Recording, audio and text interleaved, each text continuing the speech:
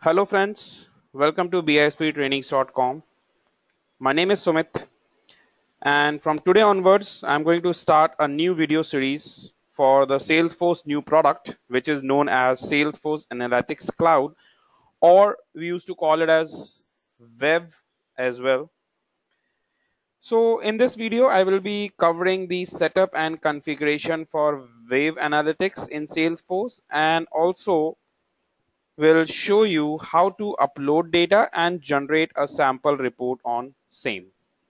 So before starting implementation and configuration, let me give you an overview on Salesforce Analytics or Web. So what is Salesforce Analytics? It is also known as Web. It was a major product announced by Dreamforce 14 by Salesforce. The Analytic Cloud is a new age cloud business intelligence tool built on the web platform. The Analytic Cloud is a Salesforce product, much like the Sales and Service Cloud. We can buy this product and start using it out of the box. However, Wave is the platform that the Analytic Cloud is built on. By using Wave, we can quickly generate reports and dashboards, and then we can share the dashboards with the clients or with our users. Salesforce Wave Analytic is a cloud-based platform for connecting data from multiple sources, creating interactive views of that data, and sharing those views in the dashboards. It's a better view to distribute insight to business users so they can understand and take action on changing information. It works on search-based technology. By using Wave, the partner app companies will be able to build their own BI application using Wave platforms. Now, let's talk about the key concept of Analytic Cloud. So the key concepts are, there are four main concepts: explore, collaborate, cloud, and mobile. Explore in the sense, by using Analytic Cloud, the users can ask questions across CRM or ERP or from any kind of external data sources, that how much total sale have been done, or what would the expected profit I would be getting in the next financial year, or if I would like to do the comparison between the financial year, the sales between the previous financial year and the current financial year, that would be done very quickly simply by just on a click. Collaborate, have all discussion and their answers at one place.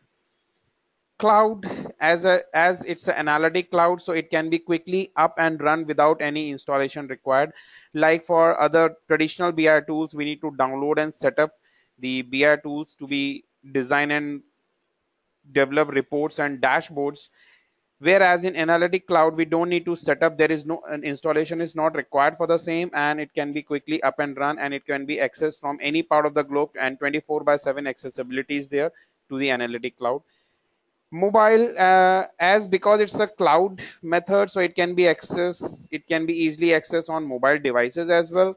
So everything is on go and get reports on hand devices, multimedia devices which have got internet connection, so that they can access the Analytic Cloud reports generated by web through web technology, web platform. You might be thinking to yourself that why would I need Analytic Cloud? The reports and dashboard, they provide the graphical representation just fine. Then why would I need Analytic Cloud when we have reports and dashboard available in Salesforce? Now it depends on the type of business work you work for. So this statement may very well hold true. Not all companies are going to have a need for the Analytic Cloud. However, for the one that do, it will be done to down to limitation of Salesforce reports and dashboards. So let's look at the differences between the Analytic Cloud versus reports and dashboards in Salesforce. If you are familiar with Salesforce and have done reporting in Salesforce, might ask question that how it is different from Salesforce reports and dashboards. Analytic moved completely through cloud, whereas Salesforce reporting will analyze reports and dashboards. And in Salesforce reporting, we have access only to the Salesforce data, and that data will be real-time data, means that when report is being run after build, it shows the available data into that report. And now just imagine that a new data has been added into the real data. Then next time when we run report again, it will show the updated report. It will show the updated data in that particular report. So Salesforce reporting always deals with the real time data, always works on real time data. Whereas in analytic cloud, we used to explore with lenses and dashboards. The dashboards will share with the users. With the help of analytic cloud, or by using analytic cloud, we can not only we can generate reports or create reports on Salesforce data, but also we can extract the data from outside, or also we can extract data from external sources as well. And in analytic cloud, schedule update is possible. It means that we can schedule the update, or we do not need to refresh it manually. So either we can refresh it manually, or we can schedule and export that after a specific interval, the data will get refreshed automatically, and the report and the dashboard will refresh based on the dashboard will update it according to the updated data. So that's why the analytic cloud is getting popular as compared to the Salesforce reporting. Next, we have the analytic cloud components. So analytic cloud components starts with the data set. So first of all, we have a data set. Now, what is this data set? As the name says, it all for this one, a data set, it's simply a set of data. The simplest language can be used for data set, that it's a set of data. Data in dataset can be loaded either from Salesforce, SAP, or from external CSV files in Excel file, which will be in CSV format. So the data can be uploaded into dataset. So datasets basically holds the information. For example, it could be a list of opportunities or a list of users. You may also might have an augmented data set, which basically combines two data sets into one. For example, we can have opportunity line item and opportunity information and combine to form a single data set. Next, we have lenses. Lenses, it's a particular view into a data set data. It's where we do exploratory analysis and visualization, or it is basically a single report based on the data set in analytic cloud. In lenses, we can build a bar graph or a line graph or a pie graph, or the graphs which are available. We can design, we can prepare reports within lenses by using the dataset, by extracting the data from dataset. Then we have dashboards. So this dashboard is similar to the dashboard we have in Salesforce instance. So the web dashboard is a combination of reports, also known as lenses, with possible filters, links, images, etc. Dashboards in analytic or in wave analytics can be shared with other peoples to answer their particular questions. And then we have dataset, lens, dashboard, and all of them will be put under app. So this app, basically it's a fancy word for a folder, or it's a kind of a package that the dataset, lenses, and dashboard, they will be combined together in one app. So instead of calling it a folder, we used to call it as an app. It contains datasets, lenses, and dashboard within itself. And in analytic cloud or in wave analytics, we have two types of apps: private app and shared app. Private app only visible to the user, to the owner, and shared app will be shared among other users as well. So that's the introduction about analytic cloud or wave analytics. Now let's have a look, how can we configure wave analytics, or how can we customize a wave analytics in Salesforce. By default, when we logged in into Salesforce, when we registered and logged in into Salesforce, the wave analytics will not be enabled. So by going into setting properties, we need to enable it for an individual user, and then we would be able to work on wave analytics. So first of all, let's have a look, how can we configure it. So the best way to register for Wave Analytics is with Trailhead. So we'll get some sample data sets, sample database and sample application for Trailhead. So we'll visit this link, https developer.salesforce.com promotions.org webd, and I'm going to provide my details over here. I'm going to provide my details and company name, BISP India, and provide the details. So I'll submit, let's say 2007 2016 at the rate bisp.com, and read it and sign me up. So it will check for the duplicate username, whether username already exists. If username does not exist, it will give a message to check the email to confirm the account. Now we need to check our account to confirm it and to set a password for our account. So you can see I've got an email for verifying my account. So we need to click on this link. And when we clicked on this link, the account will be verified and will be able to set the password for this account, and after that we'll be able to log in into our account. So you can see I have registered successfully and I have logged in into Salesforce as well, and it is showing me Trailhead Data Manager. So we can skip it right now and we can switch to sales to have a look our sales account. Sales, we have everything is similar, everything is same like we have in default registration, like we have in developers account, call center, marketing, app launcher. Only new thing you can have a look here is you can see here Wave Analytics and Trailhead Data Manager. Trailhead Data Manager is the default application. It's a custom application which is designed by which come along with this account. Apart from this, we have Wave Analytics option. This Wave Analytic option will be used to work on Analytic Cloud.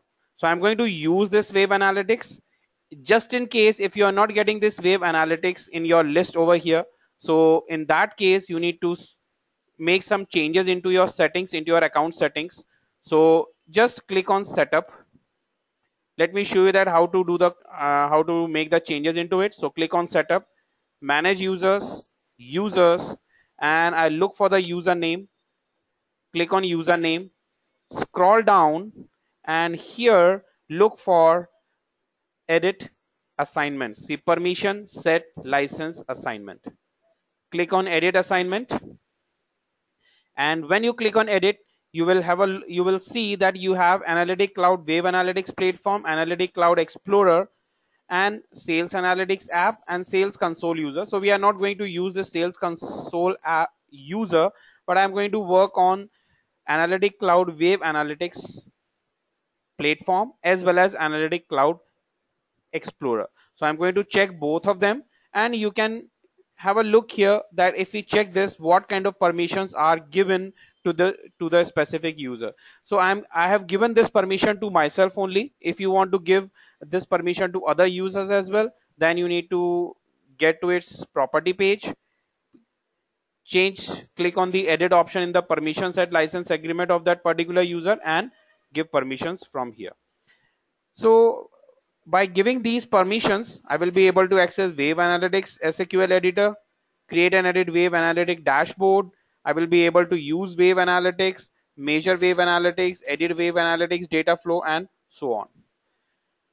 And once I make the changes into it, I'll just save it. So I've already give permission to myself, and then I click on Wave Analytics.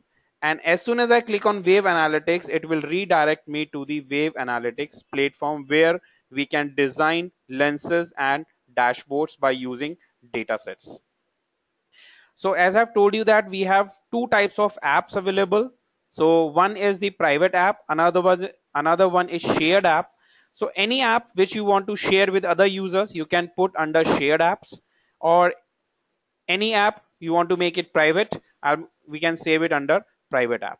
So we have options here we can click on private apps and we can have a look what are the options available.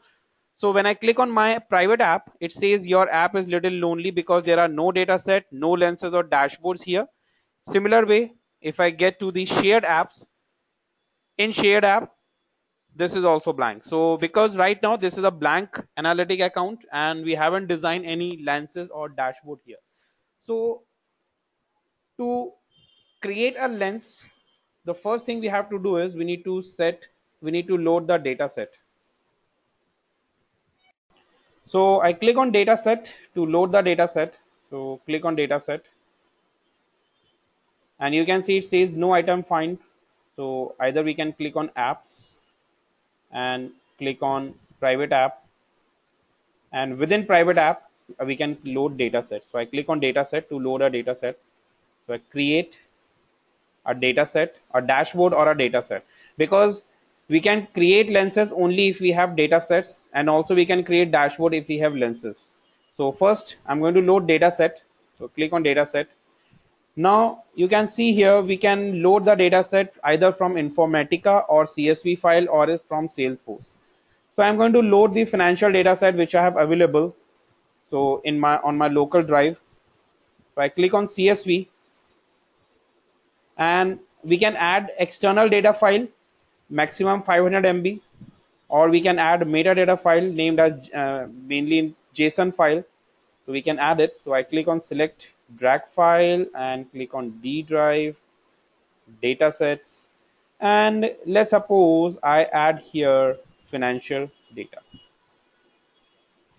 and make sure that this will be only in CSV formatted file. So you can see only all CSV formatted Excel files are coming. It will not load simple Excel file, it will load only CSV formatted files. So I select financial data, click on open, and then click on, we can provide a name here. So I give a name, financial data set.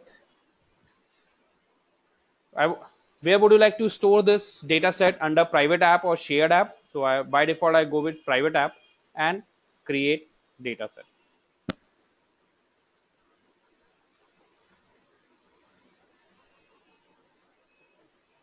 It says your data set will be created within the hour, but it will not take much time, so it will be created quickly.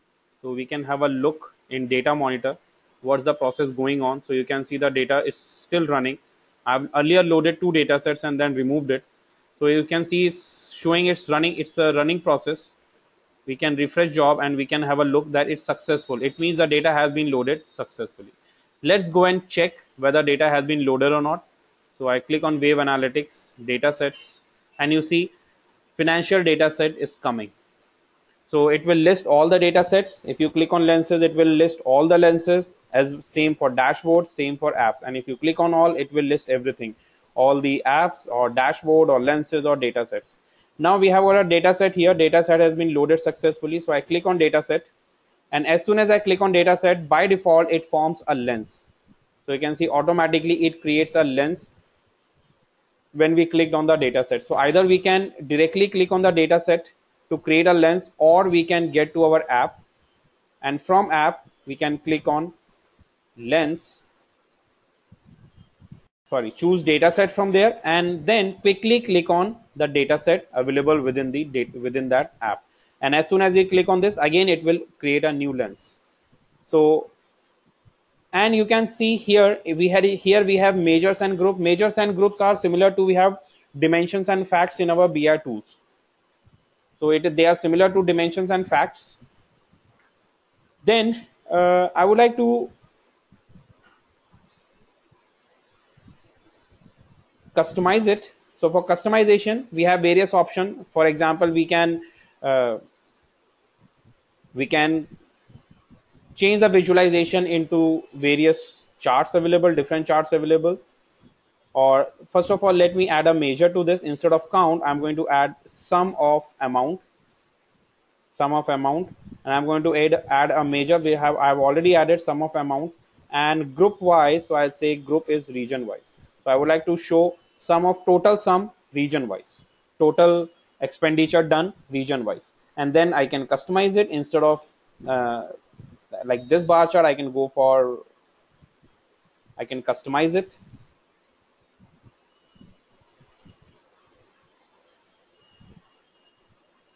We have an filter option here. if we want to apply filter, we can apply filter on this financial elements. So it shows all we want to show all financial elements, so we can add it. So it will customize according to that. Again, if you want to filter it, so, or if you want to remove any filter, we can quickly click and the filter will be removed.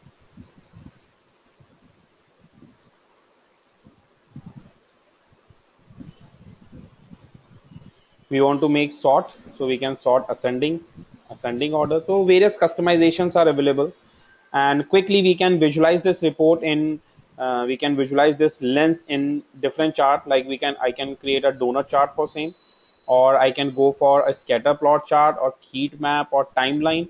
I can create a timeline here.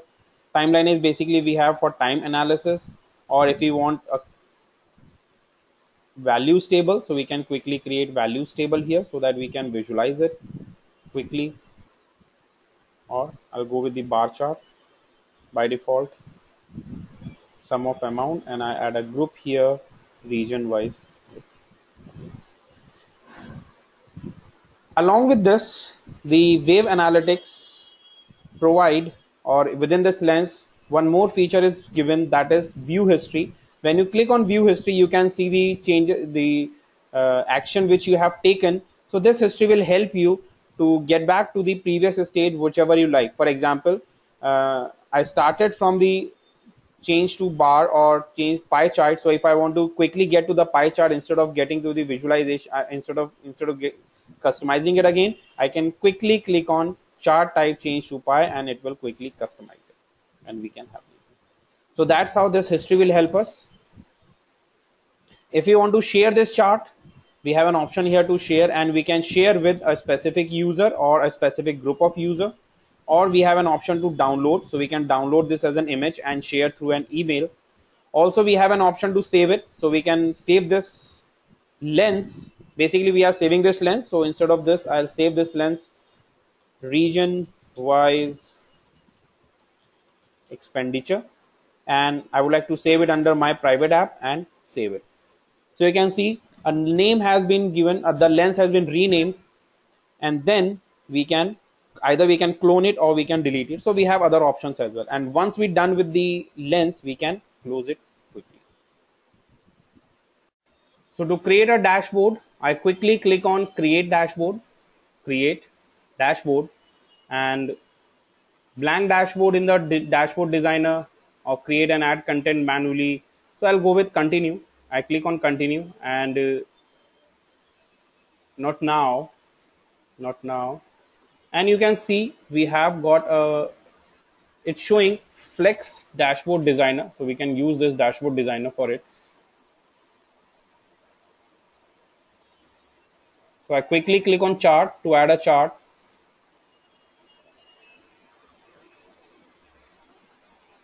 So we have an option here for dashboard designer, like I click on new dashboard. From flexi dashboard designer, I switch to the default dashboard. We have an option here, flex dashboard designer. So first of all, to add a chart, so I click, we have an option. This is the canvas where we can design our chart, so we can put multiple charts. You can see we can have different charts. I can add multiple charts here. You can only place the chart where it turns into blue. If turns into red, it means you can't add a chart over there. And we can do some customization. So I click on properties and I set the background color so that it looks nice, and stop it.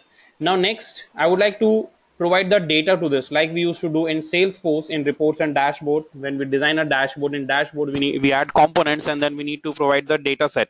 Similar way in analytics, in this dashboard we need to provide the data set. So to provide the data set, we have option for creating step. So I click on step and I can create steps.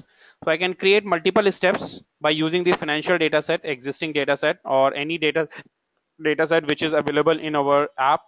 So I quickly create region wise sum of amount, save it. This is one data set. I can add one more data set here. I can create one more step here. Let's suppose I would like to count the total number of product we have in all the regions. Or I delete this group and I create the,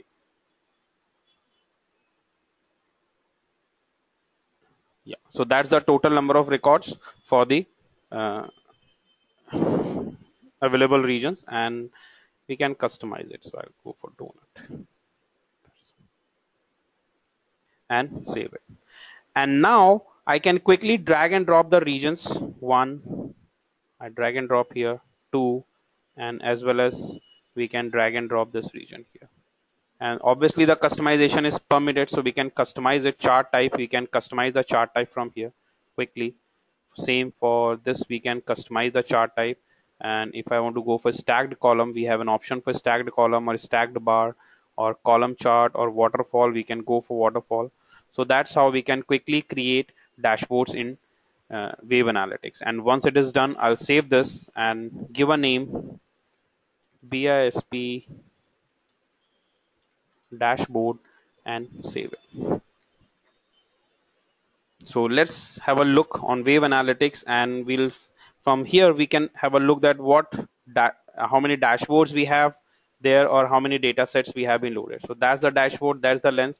And now if I would like to share, we have an option here to share. I can quickly share it with the users or with a group of people. Or we can get the URL for this. I can share this URL on my website so that the users, they can access this. You can access this dashboard directly from a website. So let's have a look. I provide the link here and they can quickly get to that particular dashboard. Similar way, I can download it. I can download this dashboard and I can share along with as an image or through an email.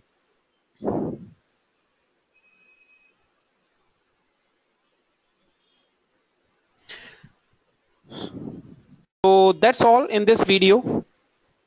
I hope you found this video interesting, and this will give you an overview of Wave Analytics or Salesforce Analytics. If you have any queries, you can write to us on www.bisptrainings.com. You can subscribe our YouTube channel for more videos on Wave Analytics in Salesforce. Keep watching. Have a nice day. Goodbye.